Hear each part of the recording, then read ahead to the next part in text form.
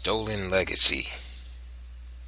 Greek philosophy is stolen Egyptian philosophy.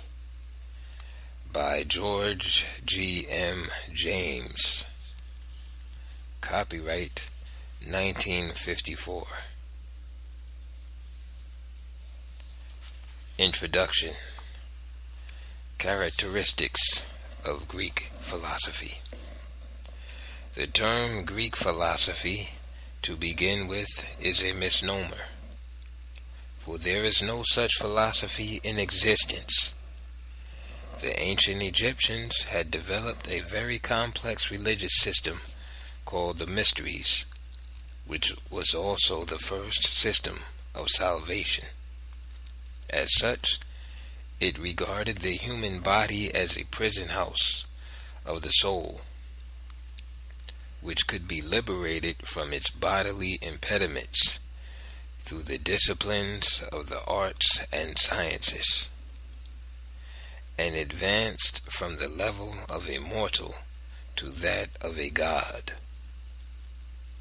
This was the notion of the summum bonum, or greatest good, to which all men must aspire, and it also became the basis of all ethical concepts. The Egyptian mystery system was also a secret order, and membership was gained by initiation and a pledge to secrecy. The teaching was graded and delivered orally to the neophyte, and under these circumstances of secrecy, the Egyptians developed secret systems of writing and teaching, and forbade their initiates from writing what they had learnt. After nearly 5,000 years of prohibition against the Greeks, they were permitted to enter Egypt for the purpose of their education, first through the Persian invasion, and secondly through the invasion of Alexander the Great. From the 6th century BC, therefore, to the death of Aristotle, 322 BC, the Greeks made the best of their chance to learn all they could about Egyptian culture. Most students received instructions directly from the Egyptian priests, but after the invasion by Alexander the Great, the royal temples and libraries were plundered and pillaged, and Aristotle's school converted the library at Alexander into a research center. There is no wonder, then, that the production of the unusually large number of books ascribed to Aristotle has proved a physical impossibility for any single man within a lifetime. The history of Aristotle's life has done him far more harm than good, since it carefully avoids any statement relating to his visit to Egypt, either on his own account or in company with Alexander the Great, when he invaded Egypt. This silence of history at once throws doubt upon the life and achievements of Aristotle. He is said to have spent 20 years under the tutorship of Plato, who is regarded as a philosopher, yet he graduated as the greatest of scientists of antiquity. Two questions might be asked. A. How could Plato teach Aristotle what he himself did not know? B. Why should Aristotle spend 20 years under a teacher from whom he could learn nothing? This bit of history sounds incredible. Again, in order to avoid suspicion over the extraordinary number of books ascribed to Aristotle, history tells us that Alexander the Great gave him a large sum of money to get the books. Here again, the history sounds incredible, and 3 statements must here be made. A. In order to purchase books on science, they must have been in circulation so as to enable Aristotle to secure them. B. If the books were in circulation before Aristotle purchased them, and since he is not supposed to have visited Egypt at all, then the books in question must have been circulated among Greek philosophers. C. If circulated among Greek philosophers, then we would expect the subject matter of such books to have been known before Aristotle's time, and consequently he could not be credited either with producing them or introducing new ideas of science. Another point of considerable interest to be accounted for was the attitude of the Athenian government toward this so-called Greek philosophy, which it regarded as foreign in origin and treated it accordingly. Only a brief study of history is necessary to show that Greek philosophers were undesirable citizens, who throughout the period of their investigations were victims of relentless persecution at the hands of the Athenian government. Anaxagoras was imprisoned and exiled. Socrates was executed. Plato was sold into slavery, and Aristotle was indicted and exiled. While the earliest of them all, Pythagoras, was expelled from Croton in Italy. Can we imagine the Greeks making such an about turn as to claim the very teachings which they had at first persecuted and openly rejected? Certainly they knew they were usurping what they had never produced, and as we enter step by step into our study, the greater do we discover evidence which leads us to the conclusion that Greek philosophers were not the authors of Greek philosophy, but the Egyptian priests and hierophants. Aristotle died in 322 BC. Not many years after he had been aided by Alexander the Great to secure the largest quantity of scientific books from the royal libraries and temples of Egypt. In spite, however, of such great intellectual treasure, the death of Aristotle marked the death of philosophy among the Greeks, who did not seem to possess the natural ability to advance these sciences. Consequently, history informs us that the Greeks were forced to make a study of ethics, which they also borrowed from the Egyptian summum bonum, or greatest good. The 2 other Athenian philosophers must be mentioned here. I mean Socrates and Plato, who also became famous in history as philosophers and great thinkers. Every schoolboy believes that when he hears or reads the command, "Know thyself," he is hearing or reading words which were uttered by Socrates. But the truth is that the Egyptian temples carried inscriptions on the outside addressed to neophytes, and among them was the injunction, "Know thyself." Socrates copied these words from the Egyptian temples, and was not the author. All mystery temples inside and outside of Egypt carried such inscriptions, just like the weekly bulletins of our modern churches. Similarly, every schoolboy believes that when he hears or reads the names of the 4 cardinal virtues, he is hearing or reading names of virtues determined by Plato. Nothing has been more misleading, for the Egyptian mystery system contained 10 virtues, and from this source Plato copied what have been called the 4 cardinal virtues: justice, wisdom, temperance, and courage. It is indeed surprising how, for centuries, the Greeks have been praised by the Western world for intellectual accomplishments which belong, without a doubt, to the Egyptians or the peoples of North Africa.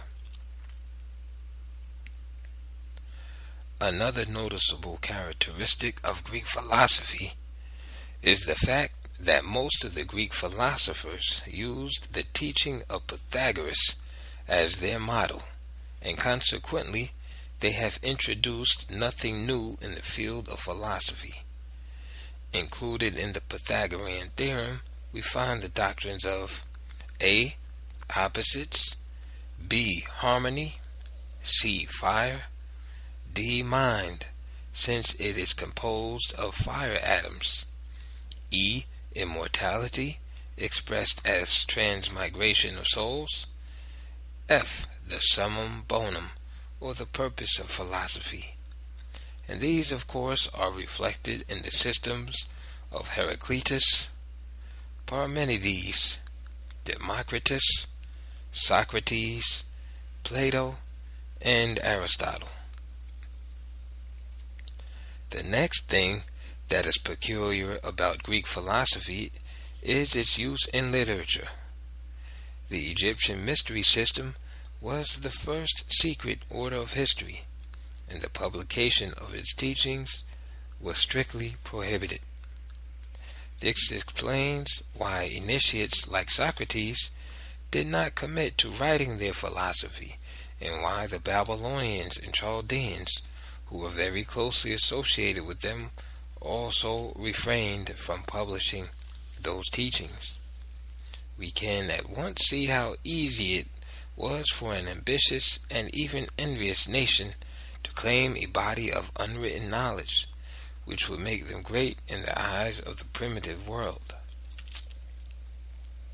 The absurdity, however, is easily recognized when we remember that the Greek language was used to translate several systems of teachings which the Greeks could not succeed in claiming. Such were the translation of Hebrew scriptures into Greek, called the Septuagint, and the translation of the Christian Gospels, Acts, and the Epistles in Greek, still called the Greek New Testament. It is only the unwritten philosophy of the Egyptians translated into Greek that has met with such an unhappy fate, a legacy stolen by the Greeks. On account of reasons already given, I have been compelled to handle the subject matter of this book in the way it has been handled, namely, A. with a frequency of repetition, because it is the method of Greek philosophy to use a common principle to explain several different doctrines, and B. the quotation and analysis of doctrines, because it is the object of this book to establish the Egyptian origin, and this cannot be so satisfactorily done if the doctrines are not presented.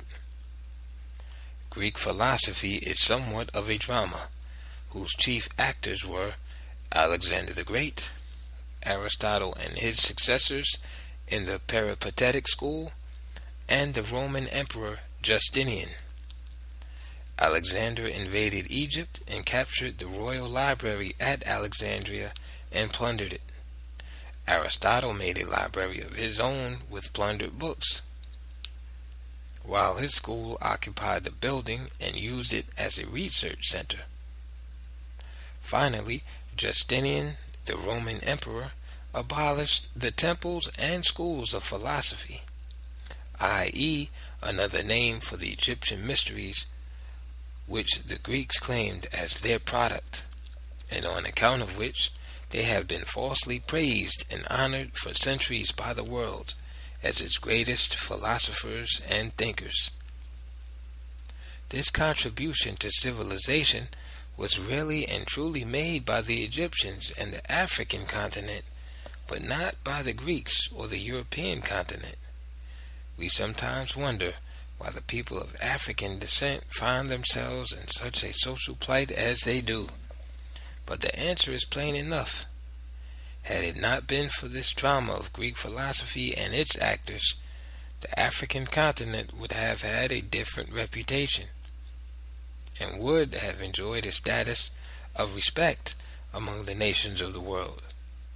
This unfortunate position of the African continent and its peoples appears to be the result of misrepresentation upon which the structure of race prejudice has been built, i.e., the historical world opinion that the African continent is backward, that its people are backward, and that their civilization is also backward.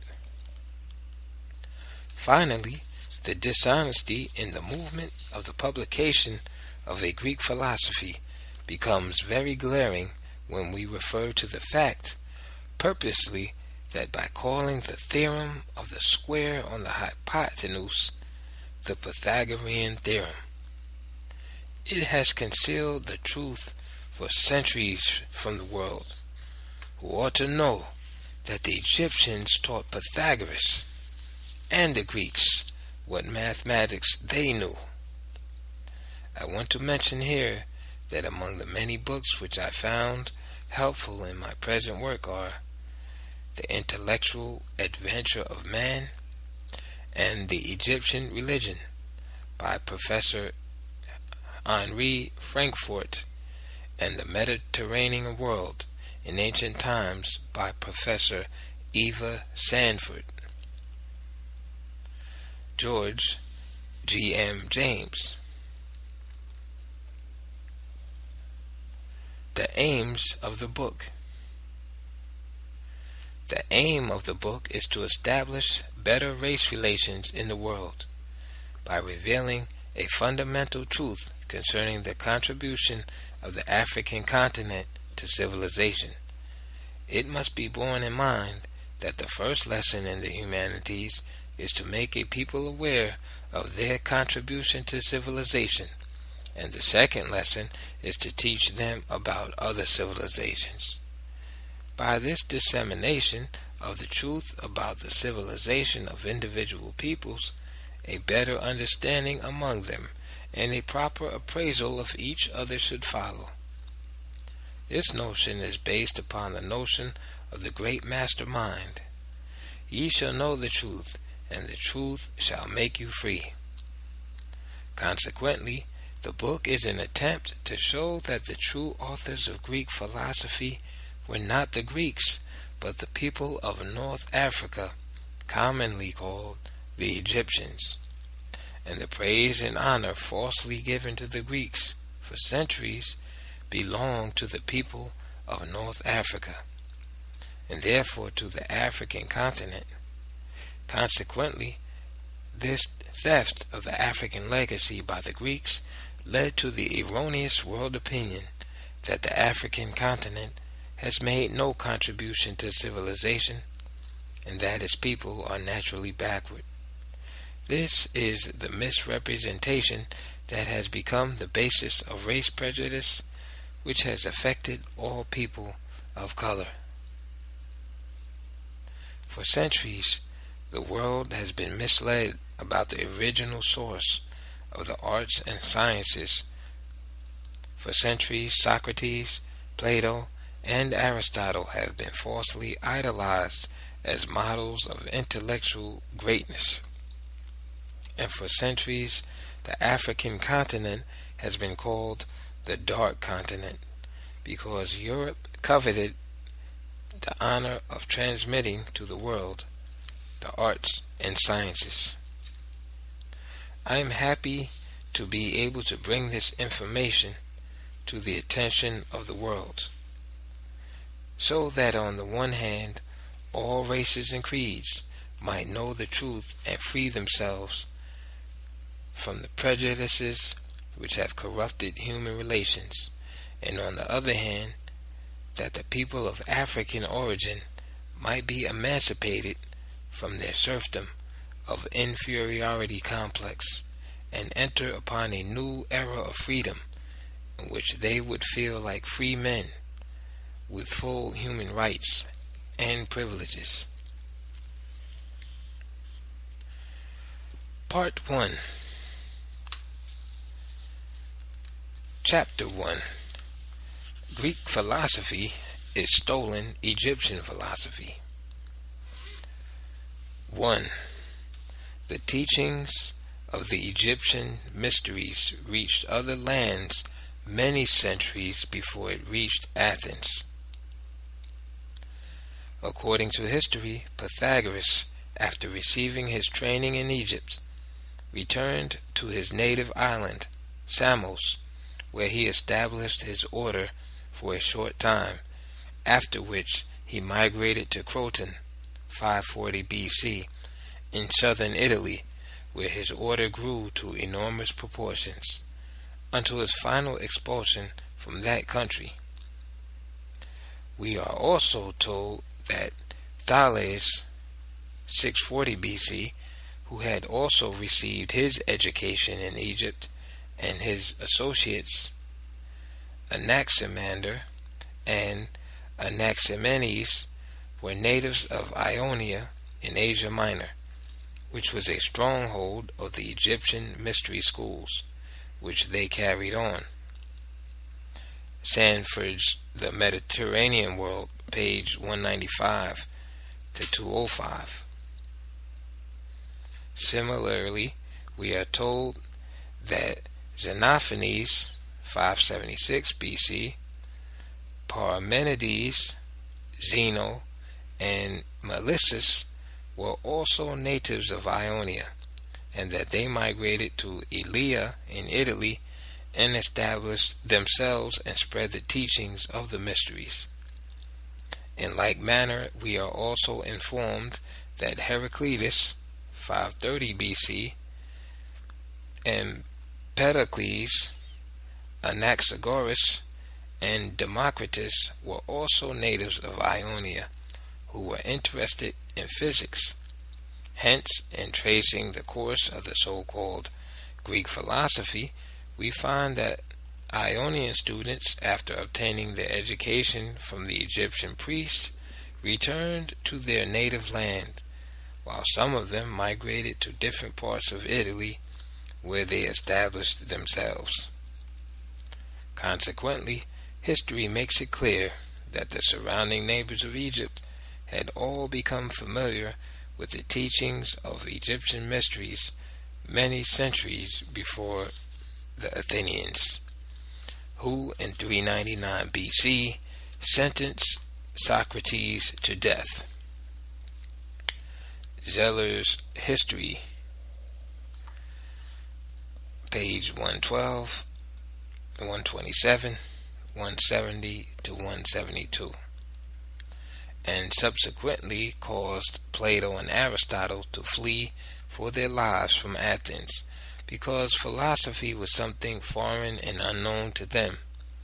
For this same reason, we would expect either the Ionians or the Italians to exert their prior claim to philosophy, since it made contact with them long before it did with the Athenians, who were also its greatest enemies, until Alexander's conquest of Egypt, which provided for Aristotle free access to the library of Alexandria. The Ionians and Italians made no attempt to claim the authorship of philosophy, because they were well aware that the Egyptians were the true authors. On the other hand, after the death of Aristotle, his Athenian pupils, without the authority of the state, undertook to compile a history of philosophy, recognized at the time as the Sophia or wisdom of the Egyptians, which had become current and traditional in the ancient world, which compilation, because it was produced by pupils who had belonged to Aristotle's school, later history has erroneously called Greek philosophy, in spite of the fact that the Greeks were its greatest enemies and persecutors, and had persistently treated it as a foreign innovation. For this reason, the so-called Greek philosophy is stolen Egyptian philosophy, which first spread to Ionia, thence to Italy, and thence to Athens. And it must be remembered that at this remote period of Greek history, i.e., Thales to Aristotle, 640 BC to 322 BC, the Ionians were not Greek citizens, but at first Egyptian subjects and later Persian subjects. Zeller's History, page 37, 46, 58, 66 to 83, 112, 127, 170, 172. William Turner's History, page 34, 39, 45, 53. Rogers' Student History, page 15. B.D. Alexander's History, page 13, 21. Sanford's The Mediterranean World, page 157, 195 to 205. A brief sketch of the ancient Egyptian empire would also make it clear that Asia Minor, or Ionia, was the ancient land of the Hittites, who were not known by any other name in ancient days. According to Diodorus and Manetho, high priest in Egypt, 2 columns were found at Nysa, Arabia, one of the goddess Isis and the other of the god Osiris, on the latter of which the god declared that he had led an army into India, to the sources of the Danube, and as far as the ocean. This means, of course, that the Egyptian Empire at a very early date included not only the islands of the Aegean Sea and Ionia, but also extended to the extremities of the east.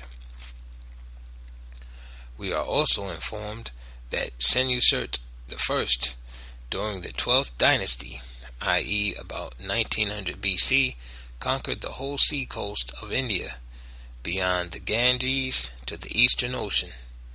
He is also said to have included the Cyclades and a great part of Europe in his conquest.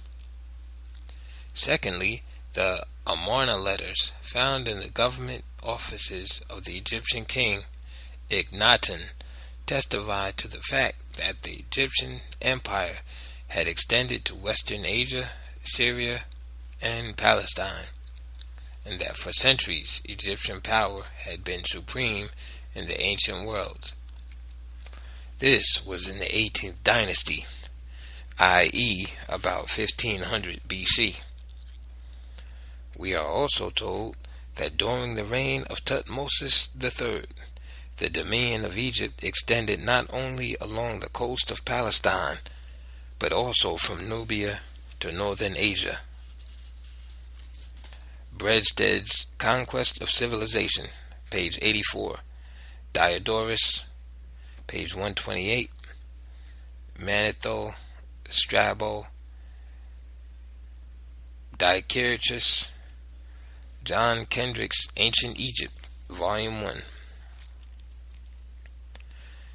2. The authorship of the individual doctrines is extremely doubtful. As one attempts to read the history of Greek philosophy, one discovers a complete absence of essential information concerning the early life and training of the so-called Greek philosophers, from Thales to Aristotle.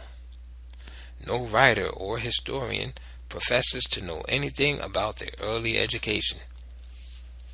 All they tell us about them consists of A doubtful date and place of birth, and B, their doctrines, but the world is left to wonder who they were and from what source they got their early education, and would naturally expect that men who rose to the position of a teacher among relatives, friends, and associates would be well known not only by them but by the whole community.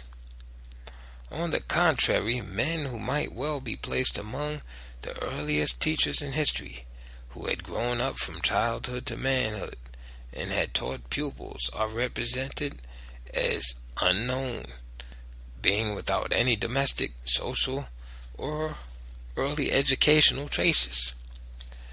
This is unbelievable, and yet it is a fact that the history of Greek philosophy has presented to the world a number of men whose lives it knows little or nothing about, but expects the world to accept them as the true authors of the doctrines which are allowed to be theirs. In the absence of essential evidence, the world hesitates to recognize them as such, because the truth of this whole matter of Greek philosophy points to a very different direction. The book on nature, entitled Periphysios, was the common name under which Greek students interested in nature study wrote. The earliest copy is said to date back to the 6th century BC, and it is customary to refer to the remnants of Periphysios as the fragments. William Turner's History of Philosophy, page 62. We do not believe that genuine initiates produced the book on nature, since this was contrary to the rules of the Egyptian mysteries, in connection with which the philosophical schools conducted their work. Egypt was the center of the body of ancient wisdom and knowledge, religious, philosophical, and scientific, spread to other lands through student initiates. Such teachings remained for generations and centuries in the form of tradition until the conquest of Egypt by Alexander the Great and the movement of Aristotle and his school to compile Egyptian teaching and claim it as Greek philosophy. Ancient Mysteries by C.H. Vail, page 16. Consequently, as a source of authority of authorships, Periphysios is of little value, if any, since history mentions only 4 names as authors of it, namely Anaximander, Heraclitus, Parmenides, and Anaxagoras, and asks the world to accept their authorship of philosophy, because Theophrastus, Sextus, Proclus, and Simplicius of the school at Alexandria are said to have preserved small remnants of it, the fragments. If Periphysios is the criterion to the authorship of Greek philosophy, then it falls short in its purpose by a long way, since only 4 philosophers are alleged to have written this book and to have remnants of their work. According to this idea, all the other philosophers who failed to write Periphysios and to have remnants of it also failed to write Greek philosophy. This is the reductio ad absurdum to which Periphysios leads us. The schools of philosophy, Chaldean, Greek, and Persian, were part of the ancient mystery system of Egypt. They were conducted in secrecy, according to the demands of the Osirica, whose teachings became common to all the schools. In keeping with the demands for secrecy, the writing and publication of teachings were strictly forbidden, and consequently, initiates who had developed satisfactorily in their training and had been advanced to the rank of master or teacher refrained from publishing the teachings or philosophy. Consequently, publication of philosophy could not have come from the pen of the original philosophers themselves, but either from their close friends who knew their views, as in the case of Pythagoras and Socrates, or from interested persons who made a record of those philosophical teachings that had become popular opinion and tradition. There is no wonder then that in the absence of original authorship, history has had to resort to the strategy of accepting Aristotle's opinion as the sole authority in determining the authorship of Greek philosophy. Introduction to Alfred Weber's History of Philosophy. It is for these reasons that great doubt surrounds the so-called Greek authorship of philosophy.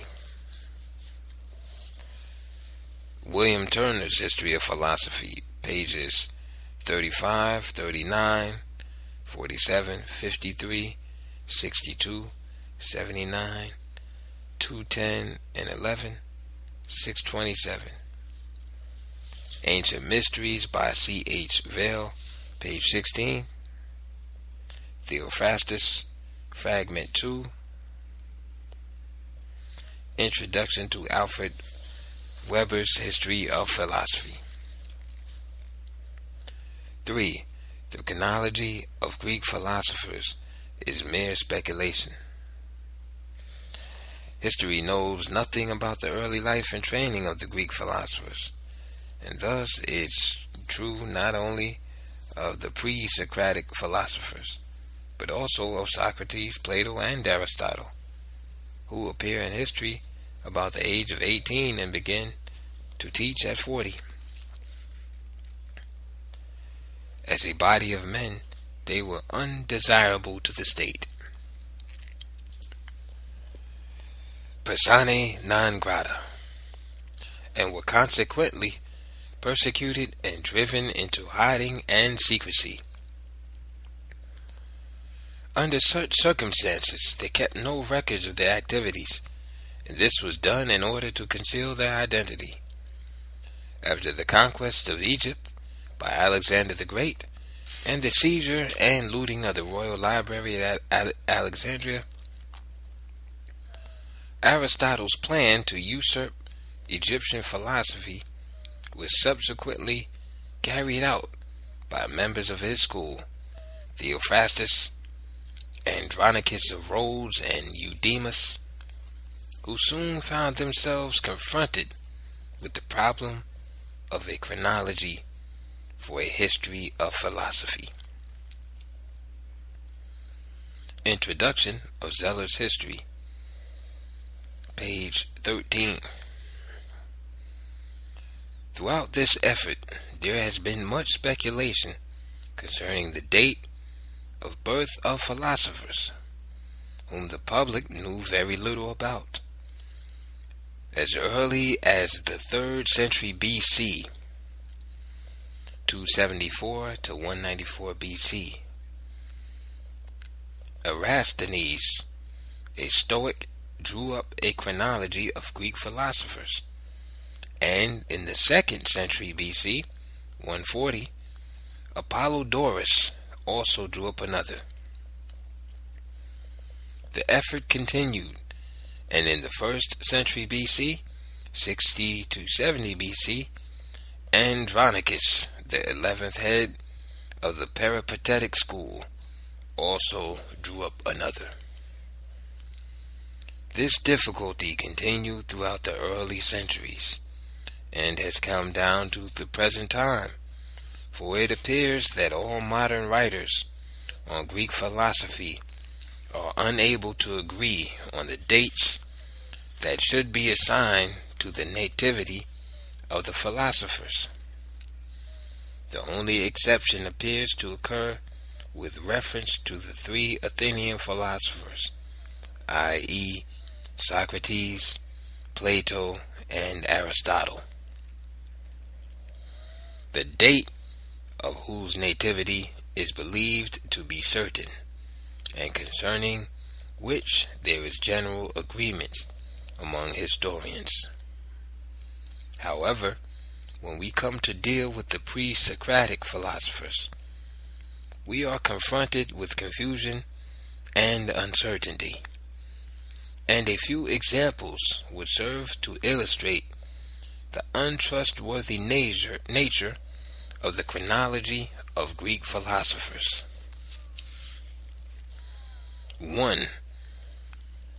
Diogenes Laertius places the birth of Thales at 640 BC, while William Turner's History of Philosophy places it at 620 BC. That of Frank Thilly at 624 BC, that of A.K. Rogers at early in the 6th century BC, and that of W.G. Teneman at 600 BC. 2. Diogenes Laertius places the birth of Anaximenes at 546 BC, while W. Windelbrand places it at century BC, that of Frank Thilly at 588 BC, that of B.D. Alexander at 560 BC, while that of A.K. Rogers at the 6th century BC. 3.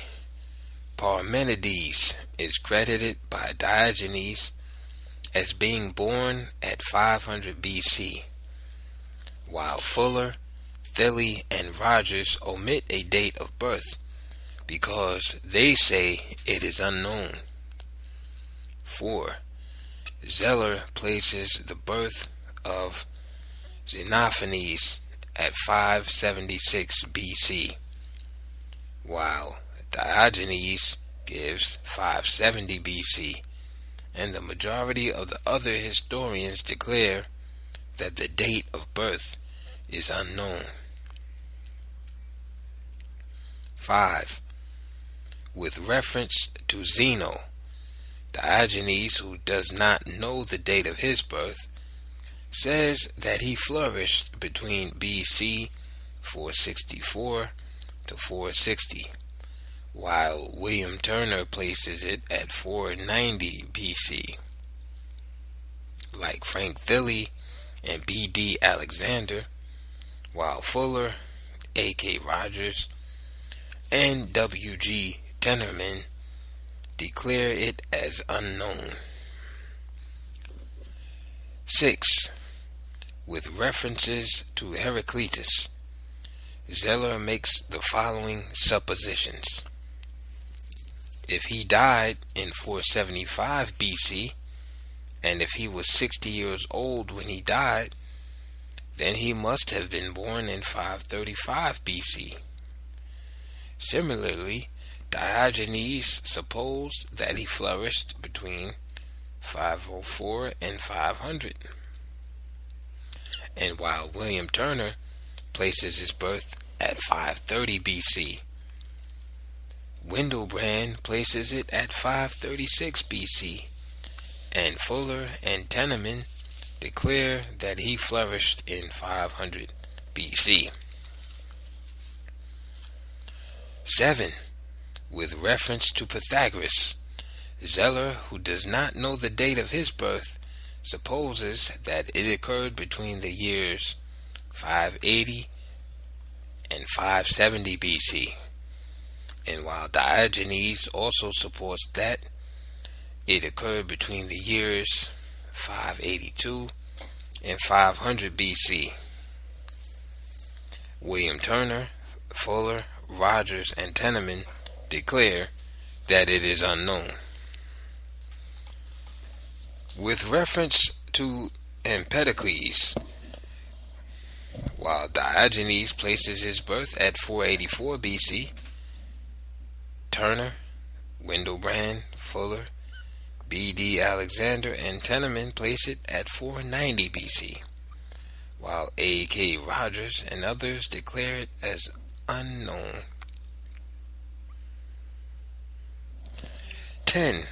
With reference to Leucippus, all historians seem to be of the opinion that he has never existed. 11. Socrates, 469 to 399 BC. Plato, 427, 347 BC. And Aristotle, 384 to 322 BC, are the only three philosophers, the dates of whose nativity and death do not seem to have led to speculation among historians.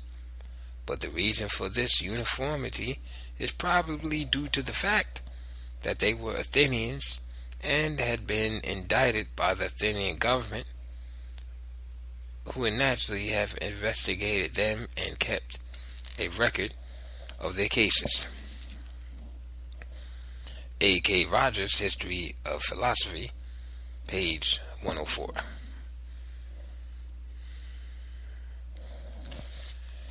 It must be noted from the preceding comparative study of the chronology of Greek philosophers that A. The variation in dates points to speculation.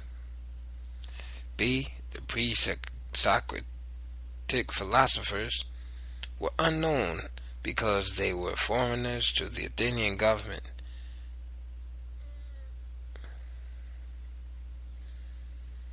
And probably never existed. C. It follows that both the pre-Socratic